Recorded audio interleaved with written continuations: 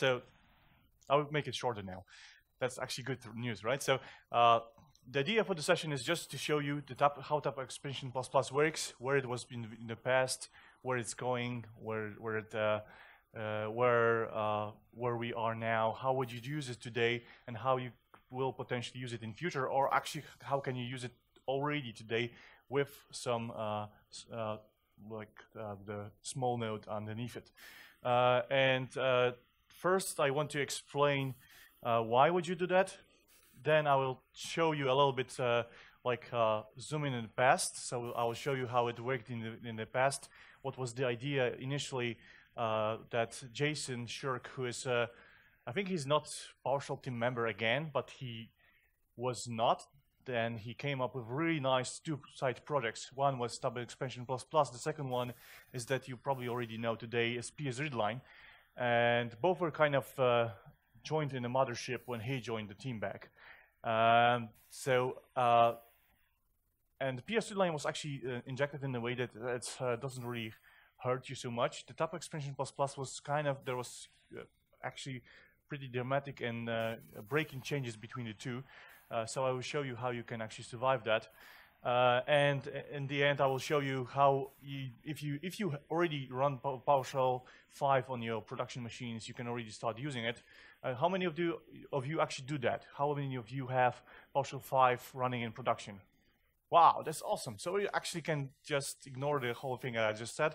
But still, if you want to, for example, write the modules that support older versions, you're probably going to use this information as well to actually give you potential users support for the tab completion. Generally, there are many ways to skin the cat. So you can definitely provide some kind of tab expansion by, and this is what I see most of the time, that people just add the dynamic parameters to their commands, and just on the fly they will generate the values that can be used within with this parameter based on what the information they have on the box. And then it actually, because the PowerShell is smart enough to complete those things, they will get the same experience, or so it seems. The problem with this approach is that the dynamic parameters are not perfect. Well, let me rephrase it. The dynamic parameters are broken so much that you can hardly use them if you really, unless you really have to. They are not easy to discover. They are really late mount, which means that if you have two parameters, one is kind of looks like your dynamic parameter, and another one that is static parameter, the static parameter always wins. So if PowerShell will discover that one, it will actually use it. So for example, defining something like alias for dynamic parameters doesn't make any sense. The perfect example is that we have -d, I believe, for the directories as a alias for getChild item. Well, you will never get it because -d will be seen as -debug. Therefore, instead of getting directories, you will get the debug output from the command. So in my opinion, you should use just the right tools for the job, unless you really have good reason not to. And I will discuss some challenges so that I can show you when it's actually still probably a good idea to use those kind of hacky ways to get those tab completions. But I strongly will try to convince you that if you don't have to, you shouldn't do that. So first, let's see a little bit about the past. I won't run this code because it doesn't work. I will, however, try to open the two things. First of all, there's a commit. Oh, wait, it won't work from the remote session. Let me just close that one first. Yeah, I was testing everything beforehand and obviously forgot to clean up afterwards. So let's try to run this one. The moment Jason decided, okay, I want to merge the experience that we have in PowerShell 5 with what we have in the module that is in gallery and on GitHub, he had major pull requests where he actually removed the old style of defining the type of expansions for the commands that we had in the module and replace it with the new way, or actually the way that was already there but was not used as frequently. So I actually have in my repo, because I didn't update it since, my repo is still at the stage where it was those few years ago, because at this point in time I kind of lost the ability to kind of follow it. Anyway, that's basically how it looked before. So what we had, I will show it in ISC because it's probably easier to read it here. What we had, we defined a function that nobody ever would call, and some smartness from JSON would read the AST from this command, figure out that there's argument completer attribute on this function, as you can see on the param block, and based on the content of this, it would figure out which commands, which parameters should be actually tab completed with the script block that follow. The parameters for this function would be actually the parameters that we still have and will use in the next version. So you have the name of the command, you have name of the parameter, you have this very important bit where you have this word to complete, which is just exactly what the user typed before he pressed the tab. And you have command AST, so in some situation you actually want to see in which context the user run this command, so what's around it. We won't use it here, but it's definitely possible to use that information. And fake bound parameters, which is just like, let's pretend that you have a command that have multiple parameters. And you can look back, so the user specified, for example, computer name.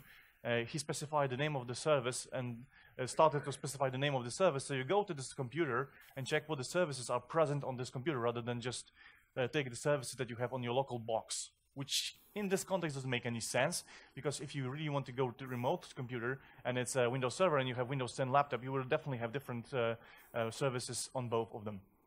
So this is where fake bound parameter, and I'll go back to that next, later.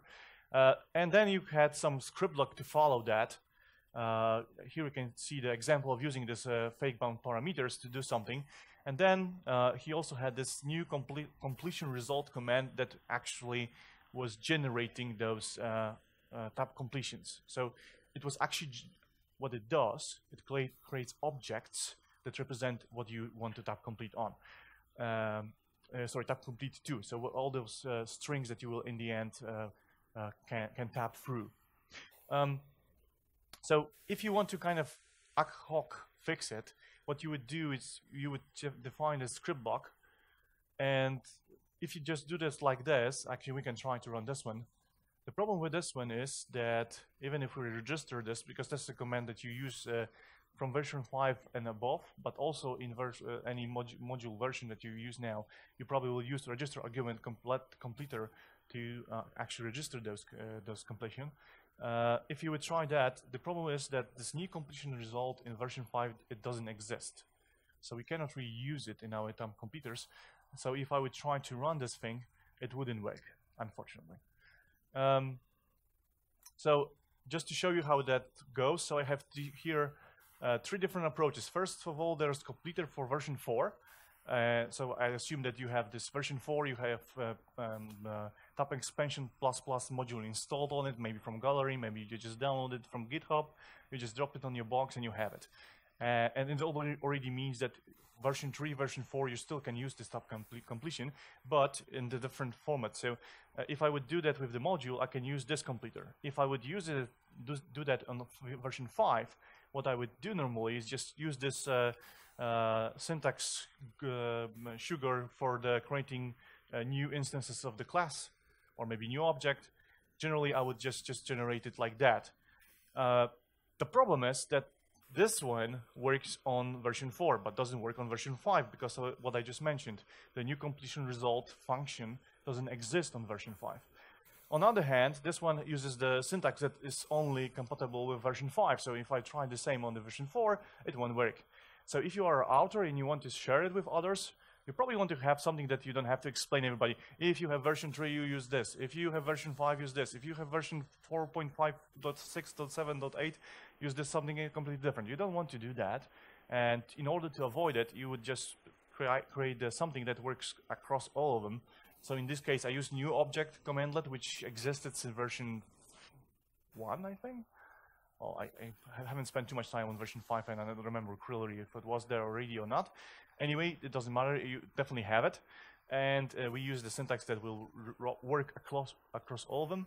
So if I try to do that on my laptop at the moment, I just have a function, I use all of them, and we will see as you can see, I have 5.1 here. So if I try to use this test completer and I specify first, then I get some time completion for that. If I specify second, I don't get nothing. So I can try to put something, but it may be completely wrong, like say foo, without thinking what could be used for that one.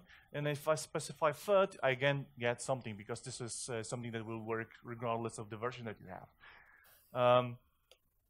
And as you can see, it was complaining that the second is foo, which it shouldn't be because I expect integers. So yeah, sorry, that didn't work. And if I try to connect now to my domain controller, which still runs PowerShell version 4, and actually define those things over there too. And I just installed, I mean, I wouldn't recommend installing TabExpansionPlusPlus on your domain controllers. It's probably not the best idea ever, but I just couldn't find any version 4 VM on my laptop. The DC was the only one that still had version 4, probably because it works, so I don't touch it. So as you can see, wait a minute, what? Oh yeah, I didn't enter PS session and exit. Oh yeah, that doesn't. Thank you very much. So the plan was just to enter first and exit it later. Yes. And if we try it here, as you can see, I have version 4. So if I try to do more or less the same, so test what was it, completer. So the first is version 5 compliant, but it doesn't comply with version 4. So again, I can type in foo. The second, because I'm using the v4 syntax, it works. And the third, it's again cross-platform, so I can select wherever I want. And as you can see, those things work the way they do. And I would like to stop for a second here to explain the parameters for this new completion result, or in an extension also the parameters that you have for the constructor of this object. So the first thing that you have here in the completion result is actual text that will be put in the command line.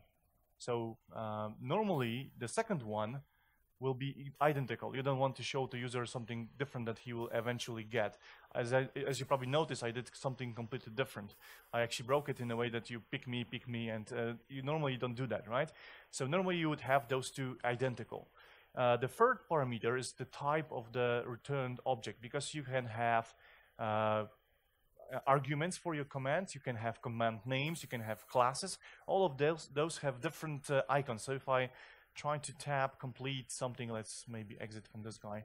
If I try to get I don't know, system dot, and I do here, I get different icon up front than when I would tab complete a parameter for the command. So for the most part, it's not really important, and default value is actually parameter value. So this is exactly what you want. And the last thing is the tooltip. So if you have this here, the tooltip, I think that should still work. So if I type the first, and I want to see, not test command, it's completer, that was the name. So if I stop here, you can see that there's some extra text displayed next to it. And it can be useful. I mean, you can specify some extra information about the given object that you consider that user may be interested in. And this is this last parameter of the constructor, and this is called tooltip. So you can specify what tooltip you want to use with it. Generally speaking, you could get away with just one parameter, which is the first one, because we have this constructor as well, and it will just use the default for everything else. So it will be it will have the same value for what was being displayed on the list, the same value for what was being injected in your command. There won't be tooltip, I believe, and the type will be used. It will be parameter value. So we can actually just double check that because this is just a question of creating a completion result. No, that's not you. Yeah, that's why I need TabExpansionPlusPlus so desperately, because as you can see, I can hardly type anything without it. So if you look at the constructors, you can see that you can have this really broad one with all the parameters, but you can just specify text. So text. And if I do that, as you can see, the list item is text, the completion text is text, result type is text, okay, and tooltip is text as well. So it just put it everywhere where it could. I'm surprised the result type is text. I was expecting actually the parameter value wherever it works. If you just don't care about all those extra metadata, you are good to go with just specifying, okay, this is the text I want to output to the user, and he will get the experience that like 99% of time it will be sufficient. And to show you actually how that may behave, let's connect to another VM. I will define a small function. This one is actually using the v5 way of registering. So as you can see, I have just function definition. And if I'm trying to find AD object now, I can actually tab complete the attributes in AD. So it just works like with the AD filters. So I can say name, let's use my name for now. And I have also properties parameter, and for that one I can also tab complete things. So I can name display name. And you can also do crazy thing like, let's say you have this member of colon. So if any of you familiar with this syntax? So when you have the really like LDAP filters that do LDAP matching rule next, blah, blah, blah. I don't remember the name exactly.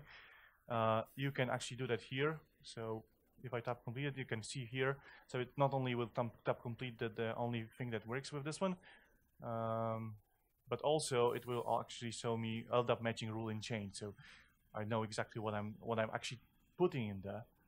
Not only see what I can put in there, and then I can just put the distinguished name and get something. Yes.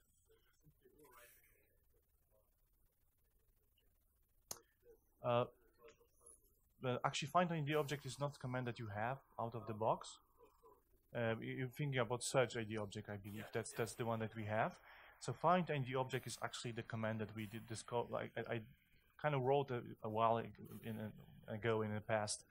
And all I did here is just added some friendly tab expansion so that you can actually just you don't have to remember this or Google this OID to actually get to these values. Well, it's one of the examples where actually it's easy because well, all I have to do is go to Active Directory and ask it for what attributes do you have. It gives me all the LDAP names of them, and then I can just tab complete them because that's exactly what I'm looking for here. So I mentioned that we have different phases. This register, yeah, I should probably move to the slides too a bit because we discussed the past. We didn't discuss this is the presence. If anybody recognizes the guy, I actually don't wear a red t-shirt. I probably should wear one today. And now we will talk more about future. So what we can do with that in the near future, or you guys can do that today because you already have PowerShell version 5 running, and obviously you need it only on your management machine or wherever you run your code. You don't need to have it on servers that you are controlling it with, because this is only a user experience that you want to have on the place where you actually run the code, not where the code runs. So the way you would do that is to use the attribute on your parameter that it's kind of similar to what we had in the past on the param block on those fake functions that nobody will ever run. And all you have to do is just generally you have to implement interface e-argument completer. But you have to be careful, obviously, because first of all, as any interface, it kind of has some contract. So you have to fulfill this contract. And it's not enough to just create a class that it requires. You still have to make sure that this class actually does what it should do. And, well, the best way to actually start with it is just to read documentation. It will probably work if I just exit PS session now because we don't need it anymore. So if I just open it, there's pretty good documentation MSDN. The only two built-in tab completers at the moment that use this feature, I believe it's a verb on get comment that uses that or leverages this. And the second one, I believe, was for the addition of windows, so that you can select between core and any other additions that you may come up with. But as you can see, this is very similar to the to this script block that we started with. So you specify the name of the command as a string, this was one of the parameters of this method. Another one is parameter name, word to complete, AST, and fake bound parameters. So you have almost one-to-one. Actually, it's not even almost. It's actually identical as the one that we had before. So let's look at the class that actually is kind of implemented. So the way you would do that, you just specify those parameters, and yeah, you have to return something. But if you return empty collection, well, this is not very interesting, because then if somebody will try to tab complete the parameter that we just created here, he won't get anything here because we don't return anything. So next thing you do, you want to basically do some logic around the thing that are already in a command line, and perhaps do something about that. So this is where I define this class again that will be used. And as you can see, the syntax is relatively simple. So what you would do is just use this argument completer as attribute on your parameter, and inside of it you would have to use the class name as a what actually was used to get this tab completion going, and the rest is the black magic that happens under the waters that you don't have to worry about. So if you implement something like that, again, this is not really working solution, I would say. So you have test prefixes. I made the logic really useless. As you can see, I can prefix it with pre, then I can prefix it with something else, and so I can just go on like that forever. Because what I didn't really make it sensible to the word to complete, right? I didn't really use it so much, and I kind of made it kind of circling around. But it is implemented. It returns some objects, so I get the tab completion going. Now we will move to step by step. So I will try to take you through the journey from like, okay, I have this command, and I want to have the user experience so that the person that will use my command will actually be able to receive this TabExpansionPlusPlus. So first, you have to decide what you want to use. I don't have any code for that because this is happening in your brain, and I couldn't really have the snippet of that. So you have to decide if you want to use this register argument completer, so your function or your command, any command, should be v3 compliant, or you, for example, write something that will work with classes or something that will work with DSC, and you can potentially do that with 4, but you probably don't want to. So if you do something that is definitely v5, there's no good reason not to do the the attribute on the parameter. So, but you have to make this decision yourself, right? Next thing, you would have to prepare the script block that you will be used to actually tab complete. So here I have my small function. As you can see, it's really simple. All it does is just allows me to show my VMs on my laptop, and completer for that one, it's obviously using the what we already saw before that we did for Hyper-V module, so that I actually tell it, okay, check if there is computer name specified. If somebody specifies the computer name as one of the parameters, I want to inject it in my fake bind one parameters and make it part of my logic. So I want to go to get VM on this computer name rather than local computer, and then I just select any VM that has a name that matches word to complete star. So I don't want to like match it everywhere, but you can do that if you want. And then I sort it so I don't get like you know, it's nice if the things are sorted in the output, because then if like human being tend to think in the alphabetical order. So if you see CA and after that there is DC and after that is AB, then you will think, okay, something is not really correct here, and you will have hard time finding this third VM because you would expect it to be the first one on the list.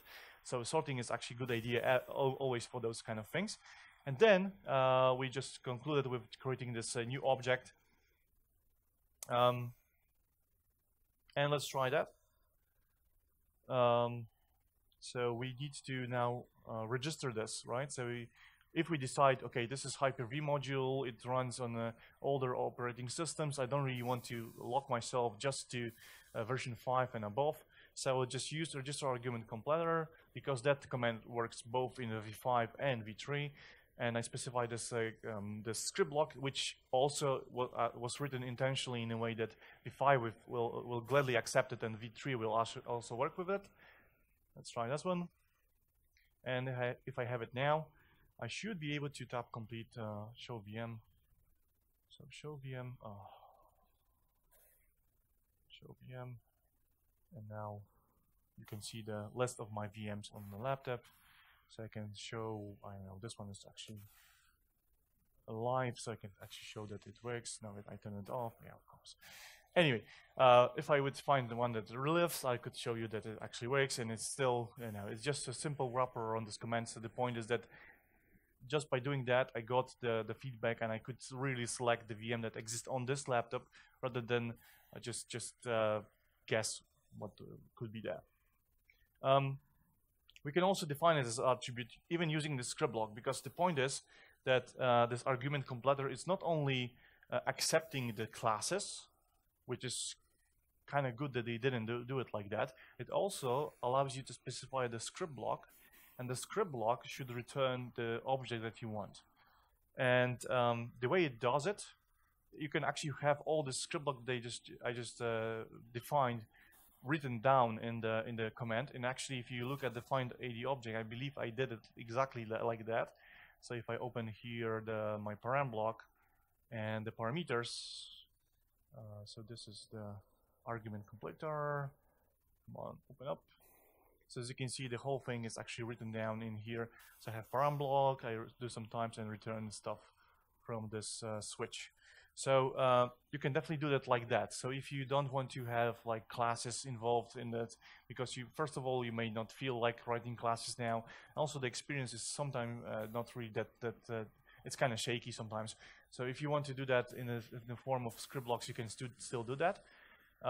And here I actually calling the script block with just the parameters. So I kind of forward the parameters back to this script block that I just defined, and it will actually work with that. And just sorry. As you can see, it's the good thing about it is that the whole thing is nested with your function. So if you can use this this way, I would strongly recommend it because of that. You don't have extra command like register argument completer running in your module. You can have your functions defined, and immediately with the function you define how user can be helped with completing your parameter values. So if I define it like that, we can go back just to prove that it actually works. So show, see, I wasn't joking, really. That's not funny. So as you can see, I can just tab complete anything that starts with D, and that just works. Yeah. Okay. So yeah, important things to note is that you definitely want to use the word to complete in your logic. Otherwise, it doesn't make any sense. Because if you don't use it, it probably is not. It means that the tab completion is not dynamic at all, right? Because it only starts to become dynamic if you use this word to complete. So somebody typed in something, the expectation from the user is that if he typed in D, you won't show him the Gen 1 VM that I just showed you, because it's not what he expects. He expects to see only the things that start with D. That's like usual behavior of those tab completers, and you should follow. So that's the first thing. Another thing, whenever it makes sense, I don't think I have a code because we've already seen it. Oh, actually, I have it. Okay. Whenever you have an option to do that, you do want to use fake bound parameters. I think you can nest those. So for example, if the get VM, it only makes sense to check if the user specified computer name. But if you have a get VM network adapter, you perhaps want to check if the user specified also the VM name. So now you know, okay, you can narrow it down not just to the given computer, given Hyper-V server, but you can narrow it down even more just to given VM. So if I define it here, I have a script block, I have the list of commands that I want to add it to, and if I do it like that, okay, demo gods, let's write it for them for a minute. So get VM network adapter. If I specify the VM name PC, I just get the name, and I just get those two VM network adapter that exist on this particular VM. I don't get the list of all of them that exist on all VMs that I have in my environment. So you really make sense to use this fake bound parameters, and it's a really nice thing to kind of help the user experience. I mean, improve it even more, because the sole fact that you can tab complete all those VM network adapters is already cool. But if you can narrow it down so that user doesn't have to guess if it's actually coming from the right VM or some other VM, because you kind of have, you know, very often you have all them named the same, because you don't change the default name. So it's network adapter number one, network adapter number two. Well, that doesn't help you if you see all those in the list, and then you have to figure out yourself which name actually you want to get. But there are some gotchas, so you have to be careful with this. So the first one is that if you have completion result, and you are sure that it won't contain any spaces, you are good to go with just new object and all these things that I just showed you. The problem is that if you have spaces in the names and you want tab completed, you want to have quotes around it usually. Otherwise, the command won't fly, because you will have the first token assigned to the parameter that you specified, but all other tokens will try to be matched to the other positional parameters, and 99% of the time it won't fly. It won't work at all. So what Jason did to actually fix it in his new completion result, he has a logic that allows you to avoid those pitfalls. So here I will try to show you what the result is first. So as you can see, I just had a foo and a foo bar, and one contains spaces, the other doesn't. So the moment that the parser discovers that there is a space in the name that was returned from the previous command, it will actually surround it with the quotes for me, so I don't have to worry about assigning different values to the parameters that I didn't really want to assign them to. And how Jason did it, I think it's kind of smart thing to do. He basically just uses the PowerShell parser to parse something that is echo the string that he just got from the wherever command he was running, so it's dynamic. And then if the number of tokens is not exactly 3, or there are some specific other conditions are met, he will surround it with just this quotation. If not, he will just return whatever he got initially. Therefore, in the end, you just get a tab completion that works regardless if you have spaces in the things that is returned from the dynamic thing. So in case of the VM names, it probably wouldn't fly. I didn't even try ever name my VM with the spaces in the name, but I'm pretty sure that the network adapters are having this issue. So if I would try to use different VM, let's just not specify VM, because then I definitely will get some nice, yeah, that takes a while. So I have this legacy network adapter. If I didn't include this fix, and as you can see, immediately I got wrong parameter. It should be surrounded by the quotations, otherwise it just doesn't work. And if I would have this fix from Jason, that wouldn't happen. It would just work fine. Another thing I discovered myself at work, because I don't like to put in credentials, and some commands actually do require, the commands that I use do require credentials, so I had them defined in PS default parameter values. The problem is that fake bound only bounds the things that you specified in the command line. So it doesn't see all those goodies that you have in your PS default parameter values. Credentials is maybe not the best example, but there are definitely situations where you have those, like you always ask for VMs from this host, or you always ask for the processes on this server. You don't want to specify that inline, so you would use PS default parameter values, but the tab completion won't discover that in the fake bound. You have to have extra logic in there to be able to get things. So let's just specify this PS default parameter values and set VM network adapter VM name to BC. And if I try to run this one again, it will take a while, but you will see that instead of getting just this network adapters from DC, so external, internal, I get a lot more. That's because it couldn't really discover that. So the way I did it in the end is that I kind of look up the PS default parameter values for this particular parameter from this command, and as you can see, that's one of examples when you can finally use $command name that is kind of thrown at you when you do the whole discovery. So I think I hardly use it, but this is one of the examples that would actually be useful. So let's try to define this script block. And I'm then doing the same logic still without the extra quotation, but if I do the set VM network adapter name now, it should just list those one that come from the main controller, not all others, because now it's actually smart enough. Here I just did it, that I just look up the PS default parameter values, and if it's there, I just take the value that I find in this. Okay, that was all my demos, so I think I'm pretty good on time. Any questions?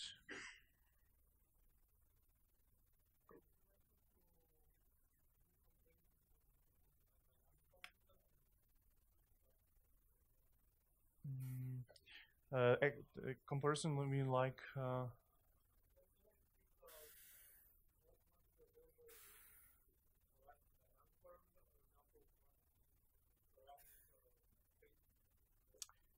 but that works only in the newer version of PowerShell. There was a bug in previous versions that will actually not do that. I do remember this specifically because that was one of the reasons I recommended TabExpansionPlusPlus. I know that they fixed it in, I think, version 4 or 5, but this quotation it's there for free. You just have to put the logic for yourself.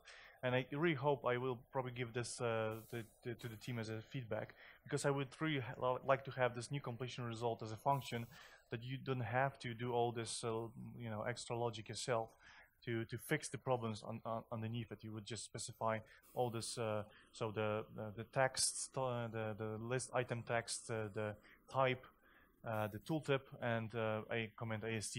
All those parameters are kind of used normally. So I would say that the main difference is that first of all, you can do that for the commands that you don't control. So that's the major for me. Like you have all those commands that exist on your box already. You cannot really you can potentially create proxy functions that will use dynamic parameters, but instead of doing that, you can just register argument completer, specify the script block, and you are good to go.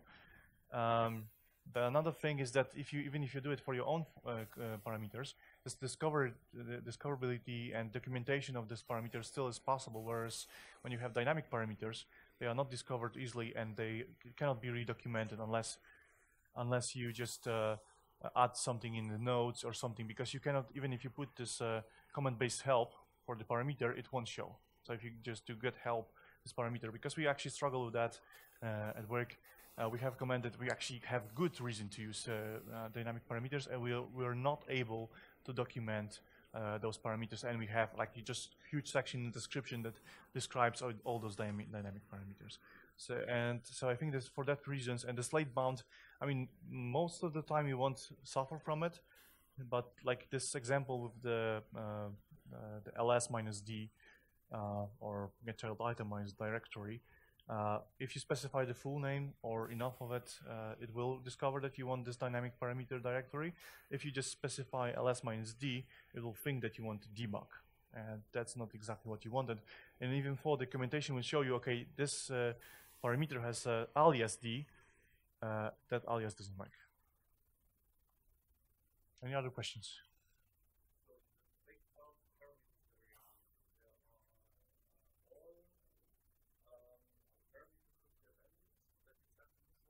Yes. So the question was what ends up in the fake bound parameters.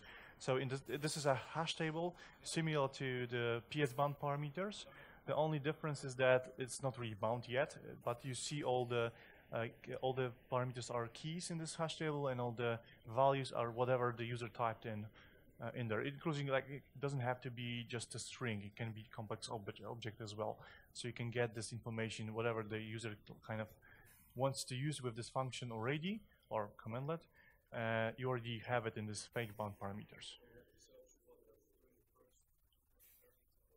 Yeah, you basically just check if the key is there in the hash table, and if it's there, you check if the value is something that you expect.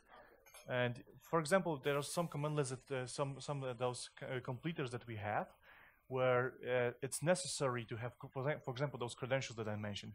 So we have a function that is able to talk to the Bitbucket server, and that one we can list the, for example, repos in a given project.